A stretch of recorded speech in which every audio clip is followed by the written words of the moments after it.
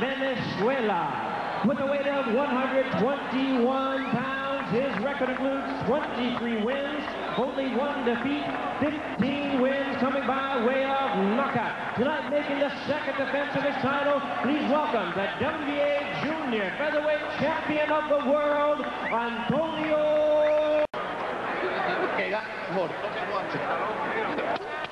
Multicolored trunks. We have ability. He's got a bit of height and fight. I'm Bob Sheridan with his back to you now. Ortega in the white trunk. Ortega as an win a decision over Power and on decision in Korea. It's second now of round number 1. For the WBA trunks with the writing on it and the Venezuelan flag on the front feet, are continually Norm will take advantage of that, but it's a real problem. Again, he steps on his toe, and that can cause balance problems. Really happens more than in slip. Right now, it's Ortega. And Ortega trying to get inside the punch that he lacks defense. He does shot, but he's got a powerful left. You see him digging with the left hand. Nice left hand, too. Again, it's scheduled for these guys, Venezuela, around here. Cermeno fought twice in 1995, defeating 122. And then he defended his title for the. This is his first fight in '96. Record of. And the Bellions round. Boom! He nails him in the body. A nice left hook. Tries to follow it up in the right. Cermeno from Miranda in Venezuela, and Ortega from Cermeno in Venezuela. The champ in the blue trunks, the challenger in the white trunks. Grab with that left hand and bang with the right, so he doesn't mind when Ortega ties him up for that. He comes from all kinds of angles, does Cermeno. He's getting warmed up pretty good now. He's throwing. You people that are taking this in Spanish in the various Latin countries can understand better than I can actually what's going on in between rounds. But I know that all of you down in the Dominican Republic and certainly in Venezuela are enjoying this, and in Argentina, Brazil, and Panama, as well as Colombia. Glad that you can be with us tonight on King Vision. Some pretty good fighters in the United States are not too up on Orlando Canizales, Alfred Cote, Daniel Zaragoza, people of that nature. Hector Acero Sanchez also ranked in the top 10 from the Dominican Republic. So it's a pretty good division. Blue trunks is a world taking on a game southpaw and countryman, Yober Ortega. Round 3, and what I have a dead even fight. I had Cermeno winning the first round and Ortega the second round. This one, Cermeno is much more in control of the third, but it's Ortega's willingness to stay right in front of him that is making this a fight. Both guys go to the body, both guys pounding, trying to throw uppercuts. Either guy is a one-punch KO artist, although that Ortega has won have all been via TKO. Ramon Guzman in the 4th round. Previous to that, Jose Rincones in the 7th round, and then against Luis Ojeda when he won the Venezuelan 122-pound title in the 9th round of their fight last April. Champ loads up a right hand, but it just grazes past the forehead of the challenger. The challenger in white, the champ in blue. Both guys show good movement. This is a tougher fight for these two individuals than what the crowd appreciates here, because they both show a lot of trunk movement in there. Make a difficult target for either man to get a flush punch on. You see the way Ortega dips at the waist, bends at the waist when he throws the straight lefts and straight right hands. See that right there? Junior Featherweight Championship of the world. Countryman Yober Ortega. And a fairly even fight to this point. And Ortega winning number 2. Again in the multicolored trunks, primarily blue. With his white trunks. Nobody's shaking. One of the best shots in the fight. And again, we pointed out earlier the problem with them walking on each other's feet, but that's common with a southpaw and a right-handed fighter. Almost every circumstance when you have two southpaws fighting. Which you see every once in a while, but it is unusual. Crushing right hand. This is actually Ortega's fight. He'd be better off he stayed back out and used his, his busy start Ortega's game plan and fight plan has to be is to come inside and smother that reach right here. But in this round, he's getting beat to the punch inside. As I say that, he throws some more leather, but it's Cermeno that is really controlling the flow here, because Cermeno comes in and out as he wishes. It is his fight plan to fight this guy in Jr. and Roberto. Cermeno dancing around where it just grazes the nose of the challenger. Ortega stays Ortega. He just stands right in front of you. What he needs to do is try to fight inside with this guy. That if he can execute the fight plan, he's got an opportunity here. Longer reach, superior boxing ability, apparently at this stage, is taking advantage of it. See him counter? Not landing anything, but doing a nice job countering. That time he lands an uppercut and a shot to the face. Ready to sound here. Boom, right there. For this challenger, Yober from Venezuela. Trying to throw the... You know, the book on him was talking about Ortega. He could just outbox Ortega all night out here. Wouldn't make fight him out here, you see? Come in. When he did that right hand is what he's got to do. Slides down, getting the angle a lot. Now he's taking left jab that goes over the shoulder, wild with the right uppercut. You see guys miss a lot of punches when they're as busy. And more important, they have that nice trunk and head movement that avoids a lot of shots. So more head hunting in this round, and Ortega trying to work. That may have to do with reach and height. There's the looping left again by Ortega. Ortega digs to the body, back to the body again. Bangs him behind the rib. The uppercut misses by Cermeno. This is a pretty good round with a shot. He needs to come with an uppercut inside. I didn't hear to come right with that. If he could come with the right hand with his body twisted the way it is, Cermeno wouldn't even see it. And Cermeno is so busy off to the left shoulder. Somebody in and come back and see it, but somebody in this corner may see it. It's a lot easier when you're sitting out here to evaluate this than when you're in there to be able to execute it. But it would come from the blind side, and it would be very, very effective. And in the white trunks, Yober Ortega, South America. One free featherweight championship. Ortega continues to come forward. Advantage of it. Keep this guy. Well, it's a scorecard to have him losing the rounds. So he's actually more effective when he fights inside for 2 or 3 rounds. Let's just forcing the fight. And a fighter cannot. Fighters, the idea of Cermeno fighting outside, they like to see him come inside and make this more of a scrap. Chasing. Antonio Cermeno, the world champion in the United States. But for Latin fighters to come to Miami, it's hardly a foreign country here anymore. The native language is here.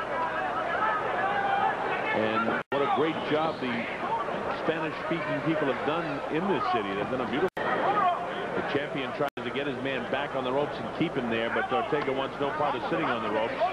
He waltzes off. And now the champ gets a little bit busier. This is a fairly even round. Tough to score.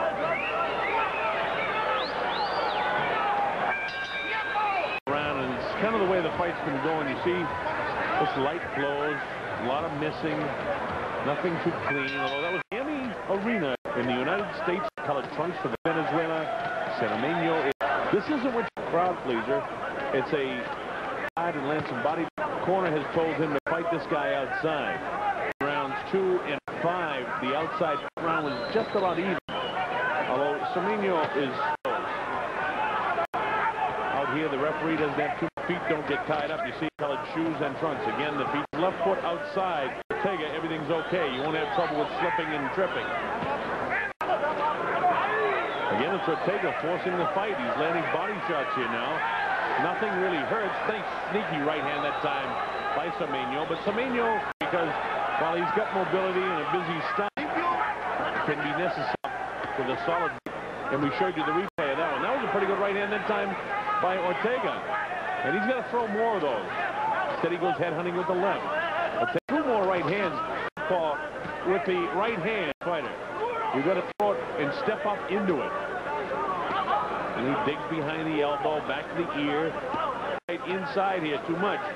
This is when Ortega's more effective. See, again, every time he pauses that right hand, Ortega gets clipped. Now Cermeno lands the right hand. Wild with the right hand that time. Back with the left. The uppercut with the right hand. Good, nice finish. Right forward with the shoulder, light left. Round is any different. This 22-pound division. So in the multicolored trunks. In the white trunks, Yober Ortega. Neither fighter down, neither fighter visibly shaken. Nobody hurt. One heavy blow back 2 or 3 rounds ago, but it didn't stagger or hurt Ortega in any way. Ortega has in front Cermeno. Anybody's fight. These guys throw punches. No, unless we get a couple clean blows landed. Possesses the... Nice shot. 3-punch gets back outside where he wants to stand in there. Notice when he throws his right hand, keeps his right foot back and he doesn't move the hip into it. So there's no going across and no power. When you throw the jab, you got to push off the hind foot and get it out there, the left out there. And then when you come back with the right hand, you want your hips to roll into it. And while this guy is a world and teaches great technique, women that buy his tape, I think, can throw punches harder than what these guys are throwing, because a lot of the he comes from that. But notice when either one of the fighters powering jab, that does nothing. Cermeno can come right, hook his left hand over and push it down and then throws his right. There, because his hip is back, he actually shows pretty good power there. Both guys landing some pretty good shots. Cermeno probably the cleaner shot.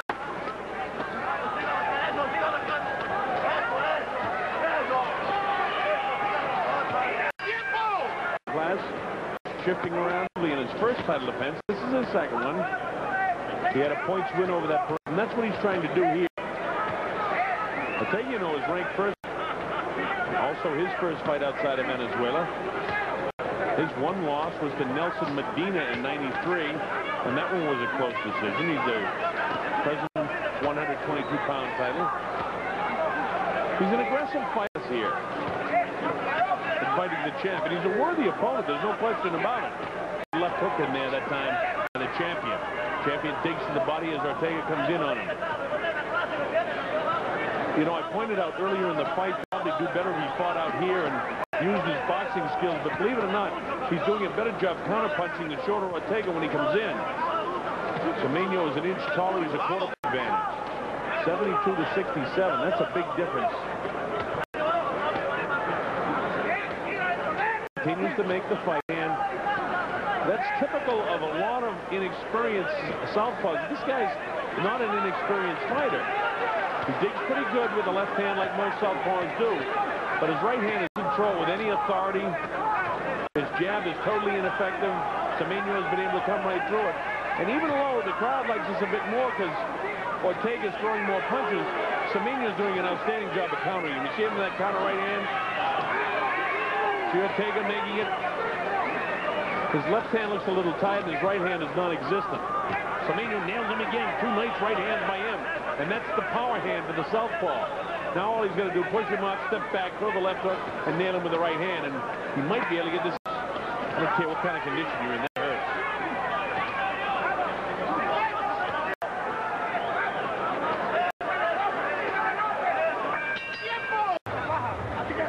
Boom, right there. Nice shot there. Both fighters fighting their first time in the United States of America. I've got some for winning the last 3 rounds, 7, 8, and 9. The official scoring will be done by Paul Thurman, Drutas from Quebec in Montreal, Canada. So he's a Patriot too. And again, the corner of Cermeno has said, hey, stay back outside, job of countering. The reason why he's so successful countering, lays it out there to really protect his left side. I just blast away with left hooks if I were him, and he'll hurt this guy, but it's not going to happen. He's going to continue to fight the way his corner is telling him, and it's successful because having a better, but whether it'll be enough to win the judges' scorecards is questionable. You see, he ducks ahead, he throws a lazy right hand. Southpaw, lazy, gets the head back of Cermeno, digging back with the left hand. And Cermeno just really, surprisingly, not a good idea to sit on the ropes. He feints to his left and then back to his right. Then this is where he wants to fight Cermeno, rather Ortega inside. It's definitely where Ortega wants to be. You see, Cermeno takes that step back, he hops back and throws. The other guy continues to throw punches, but they're those pity-pat type punches that don't hurt, especially his right hand. He still has power, and he can still damage a guy with the left hand, but it's Cermeno that has more power at this stage of the fight. Cermeno can resort to that jab, hold him off a bit when he wants to. Digs underneath the armpit, bangs him with a left hook. Challenger comes in, continuing to throw the right hand, but that time he gets sneaky with the right hand. He throws one, puts it up on top of his shoulder, throws it again. Digging shots by Cermeno. Bell ends round 11. This is the 12-round schedule WBA Junior Featherweight Championship of the World. The 122-pound class. Antonio Cermeno from Venezuela in the multicolored trunks. And that was a slip as you saw Ortega's foot go back. 23-1, 51-1, 14 KOs. Two fellas. And I have Cermeno slightly out in front in this fight. 97. Been the type of fight where it's been inside, but his corner wants him to fight outside. Let's see how they go here in round 11. Either guy could still win this fight. But it seems that at this stage, Cermeno is stronger. Both guys almost on cruise control. Again, Ortega slips, and there's a lot of pain on the canvas. His shoe's very wet right now. A slip with the southpaw and Ortega fighting the orthodox. Their front feet have been getting tied up, and he wants to be sure that he doesn't call a knockdown when it's truly a slip or, in fact, a trip in this case. Neither fighter has been down. Neither fighter visibly shaken. And pretty good action right now. Both guys showing that they want it. All great champions possess it, and that's hard. And Cermeno is trying to prove that he wants it more, and Ortega wants no part of it. Ortega just keeps throwing punches himself. He's shown times in the fight the great aggressive, slightly more boxing ability, and it's been a pretty tough fight, but haven't been exciting. This is one of the better rounds in the fight. This is round 11 of a scheduled 12-round affair, and the way things are going, every indication would point towards it going the full 12 rounds. And Cermeno eking out a victory. Again, the judges, Paul Herman of the United States, Guy Jutras of Quebec and Montreal, Canada, and Marco Torres of Panama. They'll be judging the fight. Arena in Miami, Florida. Two young Venezuelan fighters fighting for a world title here. Cermeno in the multicolored trunks of the flag of Venezuela, and Ortega in the white trunks with the flag of Venezuela on his trunk. Cermeno in the closing seconds now. This the 11th round.